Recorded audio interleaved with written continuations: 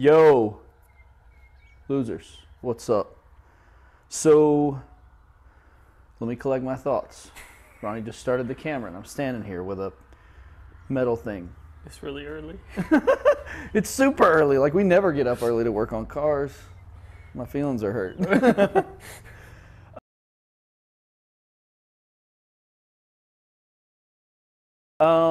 So we got the seats, the harness, the cage done on the Mustang. We got wheels on it. We got coilovers on it. We're missing power. That's the big, the big ingredient. We're missing power because with 88 horsepower, like, we haven't even tried to step it sideways in the rain, but like in the dry, it didn't even try. Yeah, it's a no-go.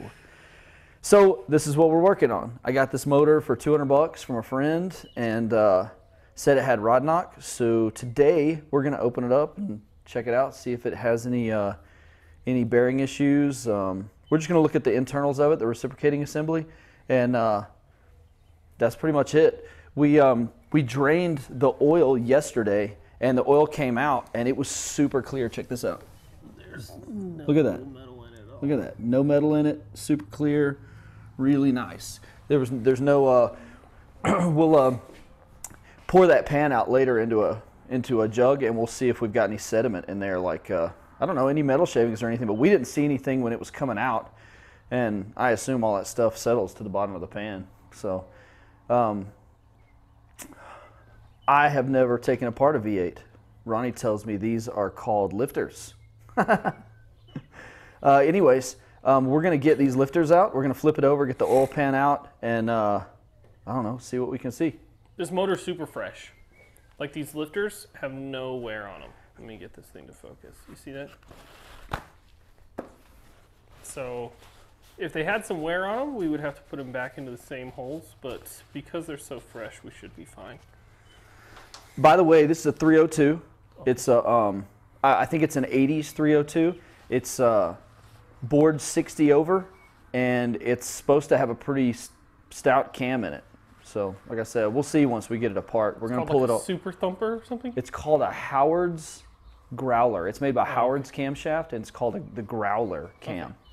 So, I don't know, but we got to take it all apart anyway to put assembly lube back on it, make sure, you know, nothing gets scarred up. So, that's what we're going to do. We think that this is the rod knock.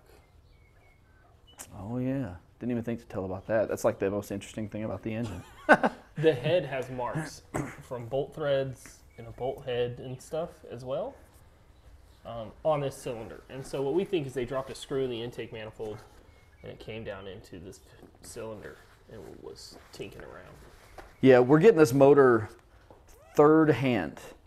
My buddy that sold me this motor, he got a Fox body, and his Fox body had a motor in it, and the guy that sold him a Fox body was like, hey, I've got these 2 extra motors. And so he got a Fox body with 3 motors. And he doesn't have any other projects. He doesn't have a whole lot of room at his house. But he was like, hey, you know, the guy said this one had rod knock, so you want it? And I was like, yeah. And so he actually sold me the 2 leftover motors with all the freaking reciprocating assemblies and a carburetor and intake manifold, all kinds of stuff for $200. So I jumped on it because I figured we were going to throw it in something. Even if we throw it on a bicycle.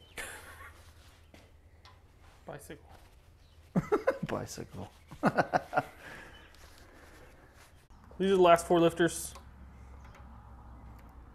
I don't have a little magnetic rod thing, so we're just pulling them out by their little retaining clips, which, you know, is whatever. Just be careful not to bend anything. We're not careful, so you don't have to be that careful. Dude, I'm being super careful. Look how careful I'm being. I'm just surprised I haven't dropped one yet.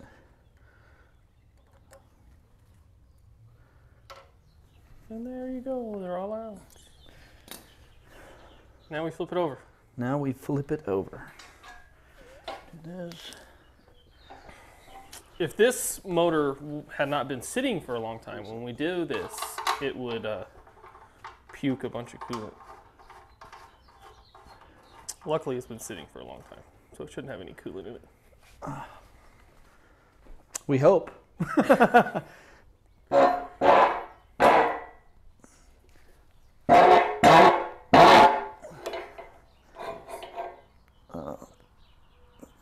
That be enough right there? Yeah, if you got a hole. Oh, hey, look. It's peaking coolant. It's coolant. It's coolant. Not much, though. That was... Yeah, this will be good. Good angle for getting videos. Boom, boom. So now we're going to pull the pan. A bunch of what looks like tins. All the way around it.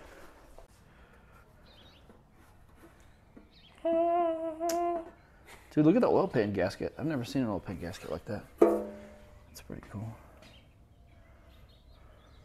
A little sludgy. It's just probably assembly lube.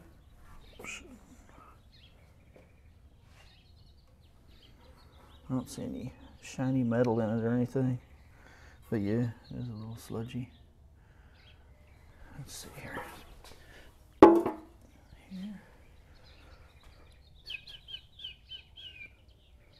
Yep, looks like a bottom end. It looks like a motor. This motor is made of motor. So it's this piston that we think is trouble. Yes, it is. So it's right here. What we're going to do basically is we're going to pull the main cap and we're going to pull a rod cap. The easiest way to check for like rod knock, spun bearing and stuff, if it's on a fresh motor and you can hear it, that's usually a pretty good sign. But usually you can rock your caps. Let me feel this one. The bolt kind of fell loose. So usually you can grab them and you can rock the caps, which there's none of that here. There's no piston movement except for forward and back, which there should be slight, like you should be able to move your rod like this, not like this. And none of them move like that. So if I spin the engine over right now, what would it do if there was rod? Would it do anything if I spun it over with like a ratchet? Yes, depending on how long it's like been here, you actually would see like this, like let's say this piston had rod on. You would see the rest of the pistons move and this one would lag behind a little bit because it would have to fill up the bearing gap before it moved. I think I have a, let's spin this thing over. Is this a 14? It turns over really easy. It's a 13. Let's see here.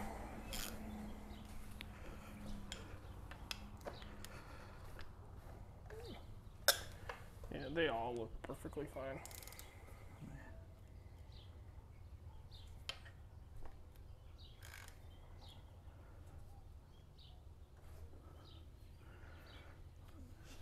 See if I can spin it back and forth.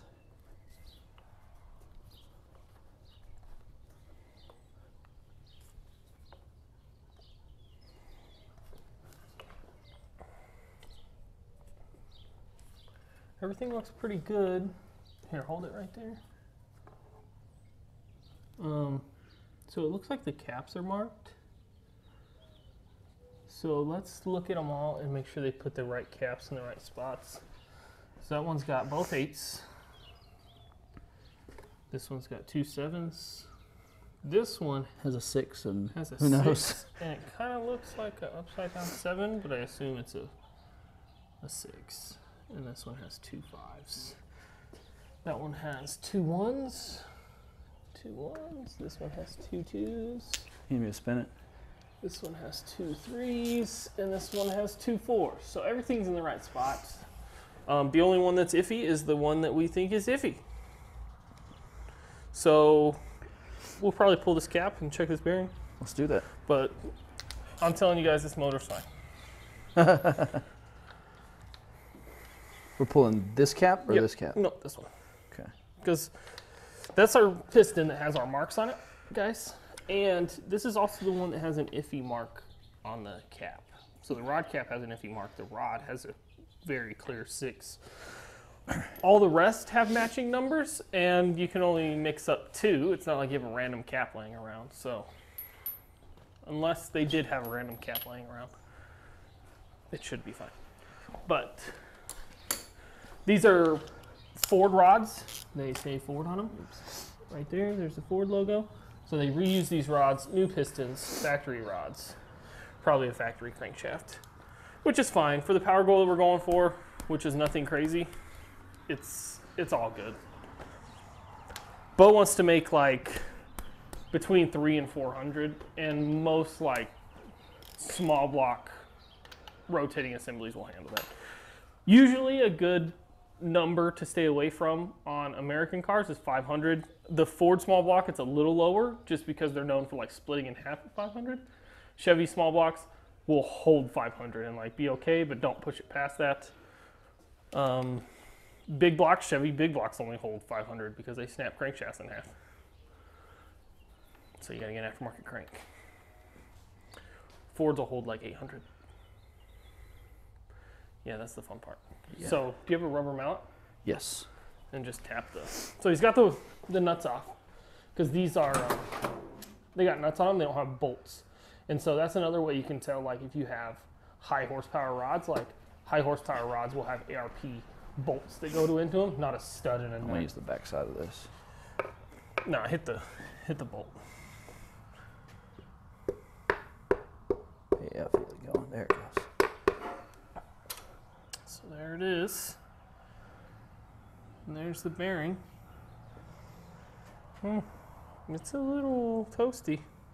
So this bearing, as you guys can see, is chewed up. Oh, yeah, it's a little chewed up. Yep. It's got a little groove in it. The reason it's probably like that is because when that piston smashed that freaking bolt, all that pressure had to go into that bearing. That bearing absorbed that pressure. So if we look at the crankshaft, the crank is perfectly fine, but we probably need to order a bearing for this one. You think we should check the rest of the bearings? I think we should check at least one more. Okay. Well, let's do that. Let me put this back where it was. Check at least one more and see what it looks like. But I think that was our... I definitely don't think the engine has rod knock. I think that specific bearing got beat up from hitting that doohickey, the screw. The way the bearing works is it floats on oil, and when there's enough pressure to move that oil out of the way, the bearing touches the crankshaft and it wears the bearing out. Like that's how a bearing wears. There's no other way for it to wear. Here's the 6 right here. Oh, is it on the other side? Yeah, it's they on the put other it side. on backwards. That's why that bearing is jacked up. Yeah, they put it on because backwards. Look, the oil hole and the oil hole. I bet you that's what it was. I think these are supposed to match up, right? Yeah. Or they're supposed to be on the same side? They're supposed to be on the same side. They had it on backwards. They did have it on backwards. That's the problem. I'm going to check the one next to it just So it probably cause. was making noise. I'm going to check this one just cause.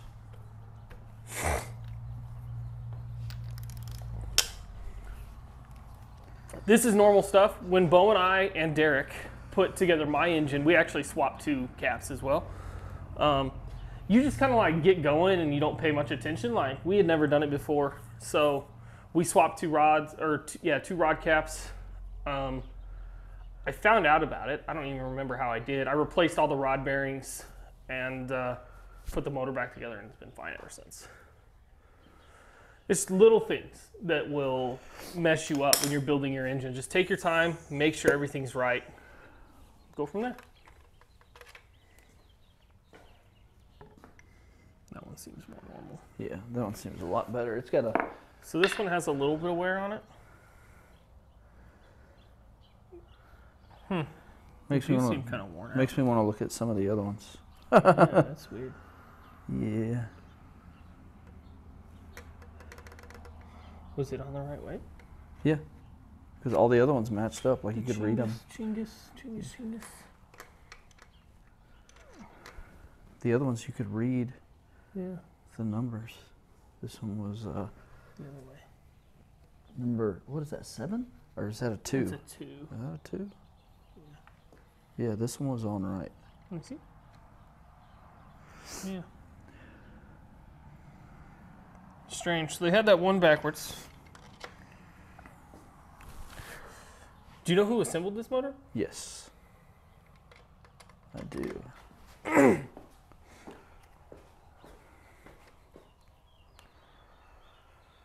Well, interesting. Let me look at one more. We might need to put all new bearings in this thing.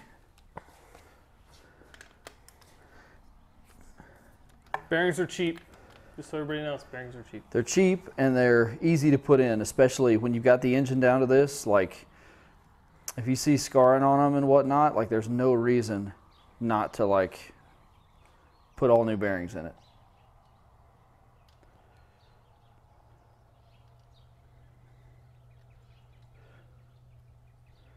If anybody has any knowledge, like just extensive knowledge of motors, and see something that we're missing, dude, let us know in the comments. That's what comments are for. I read them all and I answer the majority of them, unless it's, you know, something I don't feel requires an answer. We've said this before, we'll say it again. We have no clue what we're doing for the most part. We're the losers, not the winners. Like, we just do it and figure it out as we go. Like, I can't feel scarring in this one, Yeah, but like, you can see it. yeah. But I wonder if it doesn't have coating on it, and that's why it kind of looks like that. I don't know. I don't know. The bearings that I put in my truck were all coated. Oh yeah. Well, we're gonna do some Googling. We're definitely gonna order bearings just because of that one that's definitely scarred up. And Do you want to pull a main cap? yeah, let's do that while we're in here. Dang. Main caps, sorry, the camera's pointed to the moon. Main caps are a little harder to get off. They have arrows and numbers on them, usually. They tell you forward, and then 1, 2, 3, 4, 5 on this. Sometimes they'll be real nice, and they'll put a hole here that's threaded, and you can put a bolt in there, and you can kind of pop them out. Because they hold in place pretty well. Just throwing these nuts back on real quick. I have a tendency to lose and forget stuff a lot.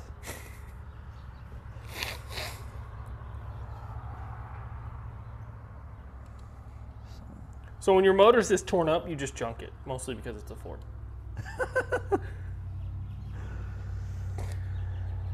No, this is easy fix. And on a real note, you don't even have to have your engine torn this far down to like check the bearings and stuff. Like, if there's enough room, most Fords don't have enough room because Ford is a bunch of jackasses. And they use like engine cradles that go underneath instead of just like a cross member. So on a normal vehicle, you can pull the pan down and you can look at all your bearings and you can replace them inside the car.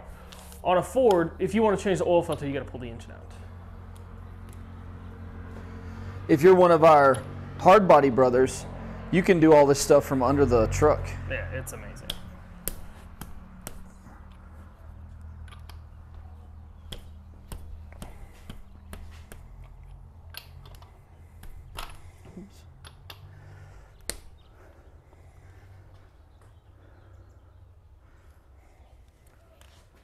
Because we had to do it. That's how we know that you can do it on a hard body. Yes, we have had to do it.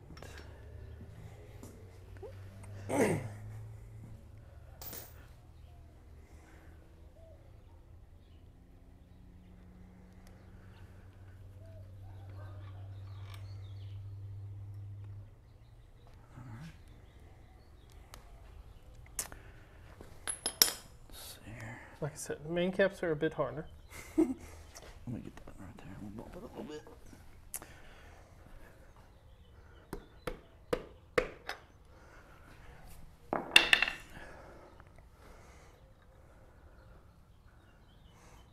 It looks the same. It feels okay though. Like, I mean, they're super smooth. Yeah. Well, I think we'll just put all bearings in it. And, well, shit. Oh, can you shove that bearing out? Can I what? Push the bearing out. Yeah. Does it have any numbers on the back? So on the back of the bearing, right here, it's going to have a number. Come on, camera, focus on it. So this number is going to tell you if it's been like polished or resized, like 10 over, 20 over, things like that. What does that one say? It has a 10 on it. a C10. So I would assume that it's 10 over. It has a part number that we can Google. Okay. M529L S1. So probably the crankshaft is resized 10 over. We'll have to check the rods as well. And that's something important, like engine clearance is so important. If it's too much clearance, like you're not gonna have enough oil and you're gonna cause rod knock. If it's not enough clearance, you're gonna cause rod knock. And like, you gotta check all this stuff. We're assuming that they did their due diligence and they plasti gauged or something this engine. I didn't do that on my engine. What I did is I bought a bunch of measuring tools and we measured it all out. It was kind of a pain in the butt, but we measured our our crank journals. We measured the the rod cap size. We measured everything. And Dave, the machinist that we use, he gave me these specs, and he's like, as long as you're within here, you'll be okay. My truck was a little tight, which isn't great for racing. For racing, you kind of want a loose engine. For like a daily driver, you want a little bit of a tight engine. The only reason is as you push more power, the more oil cushion that you can have, the better. That way you don't touch a bearing and spin a bearing. Because that's how you spin a bearing, by not having oil. So what do you think? Let me go this way so you're not a black blob. I mean, I'm actually kind of relieved that we took the bearings out. I mean, whether they were scarred or not, you know, we had that one that was scarred. I'm just glad, you know, we're going to be replacing them all. So yeah, we'll have peace of mind knowing that we got into this engine and at least replace the bearings, you know. Everything's going to be, those will be relatively fresh. And once we get it back together, we're going to start slapping all the accessories on it, put a transmission on it, and we're going to throw it in the car. Did it come with everything, like an alternator and all that? Yeah. Nice. It's got everything, power steering pump and all that. So it's a complete motor? Yep, yep. And I've been doing lots of Googling, lots of researching, which is what everybody should do. Don't take one person's word for it, or, well, one brain at least. Don't just take our word for it. You know, if you got... Who has the one brain? We both have half a brain. If you got a project like this to do, you know, search lots of different places. You know, look on Google, ask some people, talk to a guy at a machine shop, you know. They love bending people's ear. Yeah, especially Dave. We love you, Dave. We'll probably take one of these bearings to Dave and get his opinion on it and see, because we were told that this engine was just like started up and ran for a few minutes at tops, right? Yeah, we assumed that it was started up and it had that screw in it, and so it made noise, and somebody either thought it was rod knock or thought something was wrong, so they shut it off immediately, and they were like, this motor's done, you know?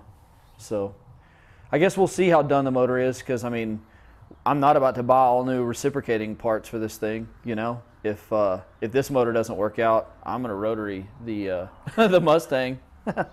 Because that's worked out so yeah, because that's worked out. Hey, it cranks. It cranks. It runs. Yeah, it runs. Does. Hey, y'all want to hear the rotary crank up? I think they said yes. I'm going to go get the key. It'd be like on those little kid shows. Yes!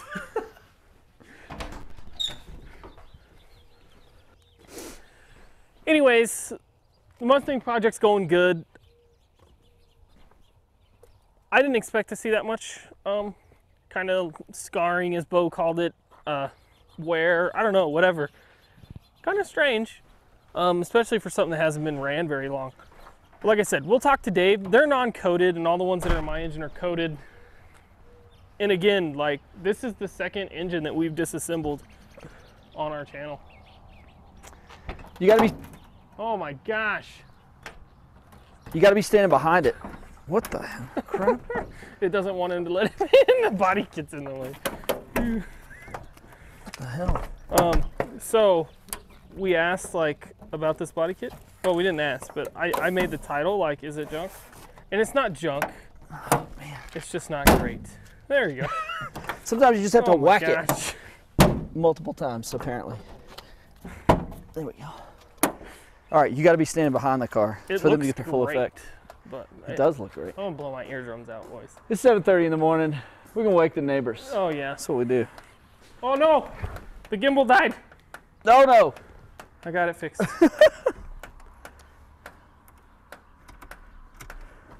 We have to order a new gimbal. Ours is breaking, and we just bought it.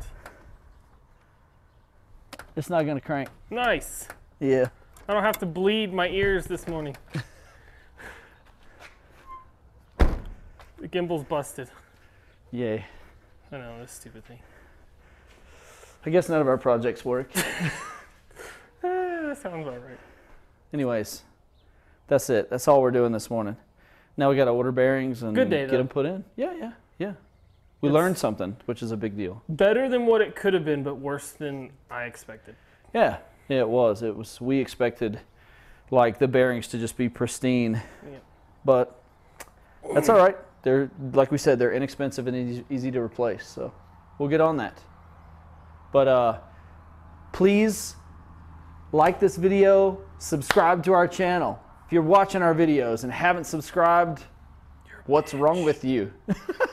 Yes, subscribe for real. And I don't know, buy our t-shirts. Hey, my cousin watches, and I didn't even Really? know that he knew that I had a YouTube channel. The other day, the FedEx guy pulled up and he was like, "Oh, you're one of the local losers." I was like, weird. It's pretty weird. Anyways, that's it for today. We out. Bye.